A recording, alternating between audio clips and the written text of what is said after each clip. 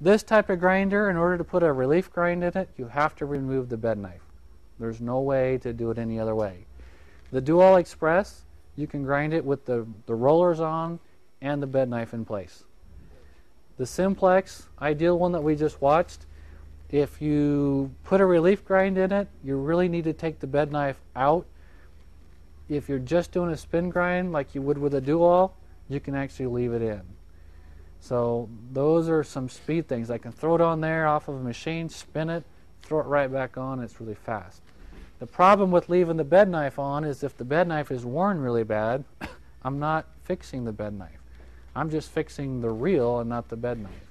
I could face the bed knife and bring it back to a square edge, but I'm not really fixing the bed knife. So sometimes that can be a disadvantage. Sometimes it's fine because your bed knife doesn't need any other help. This one here is like the Dual Express. If I was going to put a reel on here, I would move the drive motor down. Simply put my reel on here. I could leave the bed knife on it just like the Dual.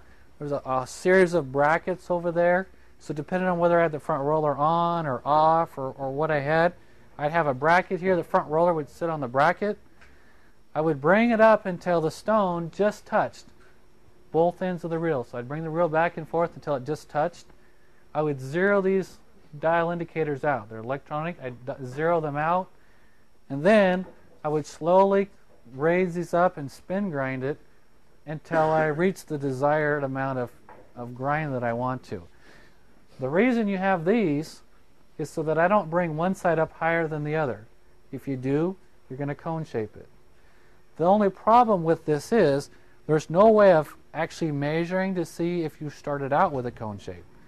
If the reel already is cone shaped and you bring it up until the stone just touches both ends evenly, you're going to grind a perfect cone back into a perfectly coned reel. I don't have any way of telling if it's cone shaped or not. The Dual Express has no way of telling if it's cone shaped. What they're basing their theory on is you start with a new reel, you don't ever cone shape it, you don't ever have to worry about it.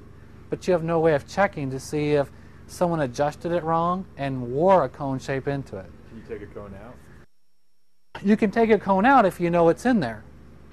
Question is, how do you know that it's in there? Wouldn't that turn one end more than the other?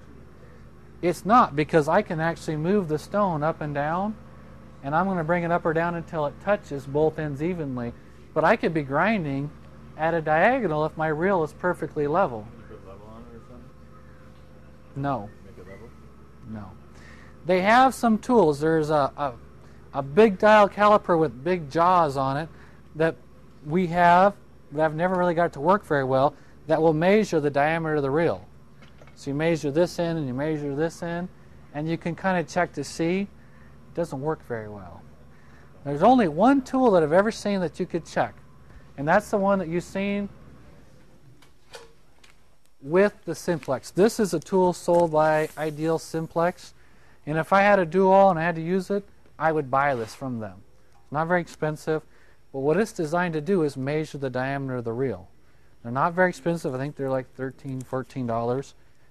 The way it works, it's got a magnet.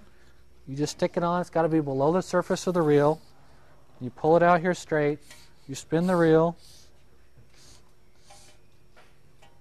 And it reads just like a tape measure or a dial caliper, actually, because it measures down to 10,000 or thousandths of an inch.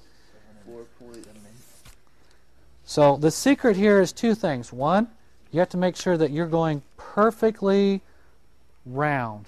You can actually put a tape on here and measure it at an angle, and it will be off. So you got to make sure that you're measuring perfectly round.